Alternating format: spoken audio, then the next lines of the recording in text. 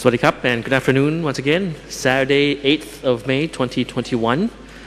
I'd like to start off first with an issue to get it out of the way. It's very important as well. It concerns the understanding of a news report in terms of foreign embassies and the foreign nationals here. So there had been a media outlet that had erroneously reported that foreign embassies in Thailand can make vaccines available to their nationals.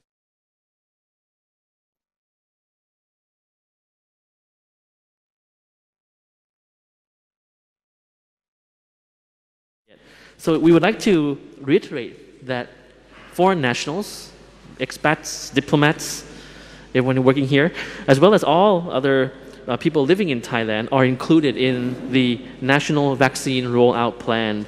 And COVID vaccines will be made available to them through the second phase of the plan, starting from June until the end of this year. So I've been asked to clarify this, for people not to contact their embassies and expect to receive a vaccine rollout from the embassies itself. So as far as we know, that's not true. That's not happening right now. Dr. Pisamai gave us very important information. One was about Bangkok, the situation in Bangkok. Now, in Bangkok right now, with the many clusters, risk clusters, the mild symptoms group and the asymptomatic group in Bangkok is quite high. Quite higher than the severe patients group. So that's the highest prevalence of COVID in Bangkok, so the mild and asymptomatic group.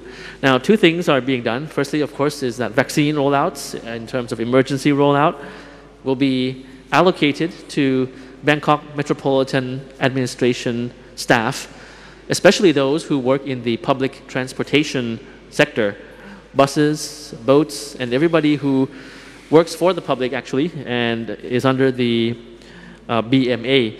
Another part of it is about active case finding. Now you know about the Klong Toi district cluster. So Klong Toi district and various clusters and various districts in that area. So we are conducting strong active case finding in those districts, sort of like we go where the flame is. We follow where the flame is and we try to put it out as soon as possible. So I'll move on to the number of cases recorded for today. 2,419 new confirmed case. Just mind you that today we have new recoveries at 2,247. So if you do the math, actually around 200 new cases are placed into the system today because 2004 new cases, but 2002 plus of new recoveries. So around 200 more cases added to the group. Now out of this new confirmed case, 2,419, we have most of them from local transmission and active case finding and only 10 from within the state quarantine system. Active cases, as you see in the dark green box on screen, currently being untreated, is 29,473. Out of this number, 1,138 are cases of critical condition, and out of that number, 380 are those on ventilators. Unfortunately, we have 19 new fatalities recorded, making the cumulative 382. 8 male, 11 female in this group of fatalities. Age range is 42 to 93. Once again, the elderly, this affects the elderly. And the median age is 68. In terms of provinces, fatalities, we have 7 in Bangkok, 2 each from Samut Prakan and Pathum Thani. And the other provinces, we have 1 each. 9 fatalities were those in close contact with family members, 3 with confirmed cases, 2 close contact with friends, and 3 visited crowded areas, especially malls. Now, today, the province with the highest new confirmed case is, of course, Bangkok and Nonthaburi, and you see some of that detail on screen in terms of the provincial breakdown. We also have a chart, I believe, regarding the districts in Bangkok as well, the number of cases in Bangkok districts. So many of the confirmed cases have been reported that they have been to markets and have used public transportation. So this proves that infections are coming from these two particular areas. And local authorities and factory owners have been asked to be more vigilant in monitoring migrants as well in the area, as a large number of workers, migrants from neighboring countries, have been found to enter Thailand illegally during these days through the natural borders. Now, talking about Bangkok again and the peripheral areas, having the highest number of confirmed cases every day, with confirmed case standing at 1,641 today in Bangkok.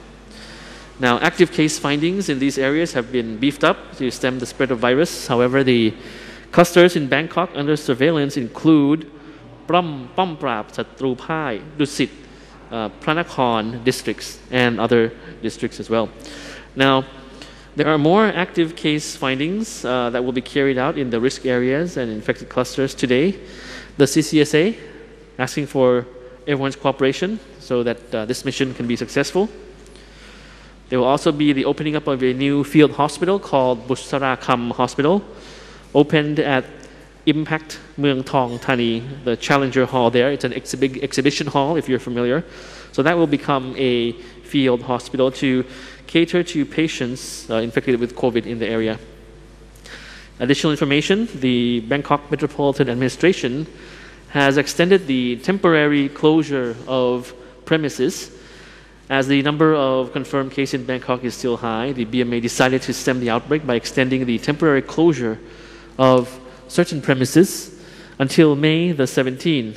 Now, these affected by the order include schools, and you have that order on screen, but the font might be too small. But schools, entertainment venues, public parks, and while shopping malls can open until 9 p.m. and convenience stores until 10 p.m. So this is an extension of the closures of various places. Also, for those fully recovered patients, if you wish to donate blood plasma, the Thai Red Cross is in need of this. For those who are fully recovered patients and wondering how they can help, the Thai Red Cross urging fully recovered patients to donate blood plasma, which contains antibodies that can be used as the key component to treat COVID patients with severe conditions. And plasma treatment in life-threatening cases also show a higher percentage of recovery. More plasma donations means the survival rate will be higher in Thailand. As you see from the infographic on screen, qualified donors must be fully recovered and have been discharged from hospital and complete the self-quarantine at home for 14 days.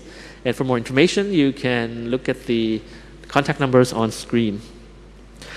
One good piece of information is about the vaccine vision, the vaccine supply of Thailand, where the Prime Minister ordered a large number of additional doses of vaccines. Now, as I mentioned earlier, that there are 2.5 million doses of vaccines set to arrive this month. The Public Health Ministry also confirmed that there will be 10 to 20 million doses of Pfizer vaccines delivered to Thailand in the latter half of this year. And the Prime Minister also planned to order another up to 200 million doses within the year to ensure that there are enough vaccines for everyone on Thai soil, with the aim of having 50% of the elderly in the country get the first jab by the end of July. Now, I'm talking about 50% of elderly in that group, not the entire population in terms of the percentage. Now, the vaccines, of course, they will be allocated to Bangkok. If it's talking about the immediate allocation in Bangkok, around half of around 3 million doses for Bangkok because of the cluster and the important clusters that we are facing in Bangkok these days. So the daily CCSA meeting this morning discussed many important issues. One question that was posed was about the authenticity of the numbers that we present, to reassure you that we present you with the facts. The numbers are not hidden anywhere. Now, if the numbers are around 1,000 or 2,000 per day, It is also because of the active case finding missions that we have been conducting in many areas, particularly in Bangkok. Now, when we have around 1,000 plus, 1,100 plus cases in critical condition, Dr. Apisamai reaffirmed that this is a number that is still quite manageable in terms of the critical condition patients that we have. Out of around 2,000 plus per day, right now currently 1,000 plus critical condition. So quite manageable. And before ending, I'd just like to reiterate the importance of contact tracing. The number of confirmed cases rising steadily, but manageable, hopefully. We cannot overlook the issue about contact tracing, how it can curb transmission. So in the infographic, credit to the World Health Organization shown here, if you've been confirmed to be infected, it's best for you to provide all the details of where you have been, the timeline to health authorities. That's very important so that they will be able to trace and identify people that you know, that you have met, who might be at risk in contracting the disease as well. So like I've mentioned before, to prevent the further outbreak, the responsibility starts with you, starts with me, starts with all of us. And to protect others around you, you must first protect yourself. Thank you for your kind attention, and please enjoy the rest of the weekend, and we'll see you again tomorrow. สวัสดีครับ